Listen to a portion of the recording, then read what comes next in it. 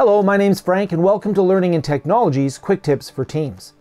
Well, Microsoft Teams has a fantastic meeting client built right into it. A lot of organizations are still using Zoom in order to do online meetings.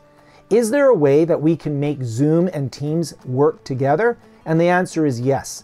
In this video, I'll show you how I can add Zoom into Teams.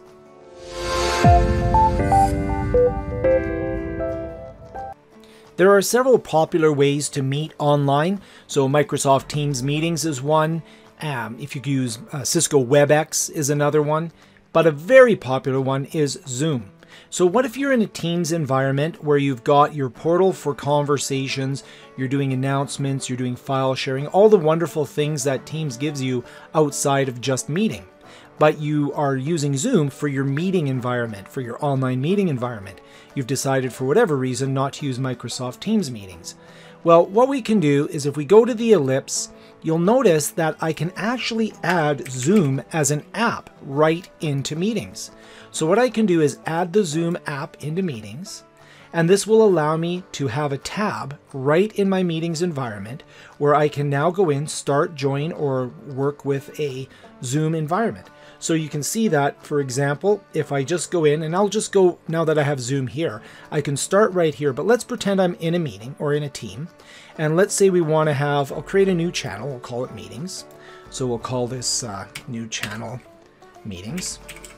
See if we have a, there we go, call it meetings. And we're going to put our various different meetings that we have in this channel. So we've decided this is going to be where we do our online meetings. And let's just put that in there. And underneath meetings, if I go to new conversation and I do now at Zoom, and you'll see right from Zoom here, I'm able to go in and start a meeting or schedule a meeting. So let's start a Zoom meeting. What this will do is launch my Zoom environment. So it'll ask me to sign into Zoom. I'll sign in, just drag this over here, and you can see I can sign into my Zoom environment. So I have to authorize the app, and it's accessing a request to access my Zoom account. So I will authorize that. So I have to put in my Microsoft account information. I'll consent on behalf of my organization because I am the administrator. And now I can put in a topic for the meeting. Cool demo. And we start a Zoom meeting. So it's opened it up full screen for me and I can join with my computer audio. And now I'm in this meeting, I'm in my Zoom meeting, which I launched directly from Teams. So I've just taken it out of full screen, but you can see here I can copy the link, I can start the video. Now I can also go in and we'll do another new conversation, and I can also schedule a Zoom meeting. So if I go into Zoom, what can I do? I can also schedule a meeting. So if I go into schedule a meeting, so I'll just have a meeting for today, and we can choose our zone and everything, say save that meeting.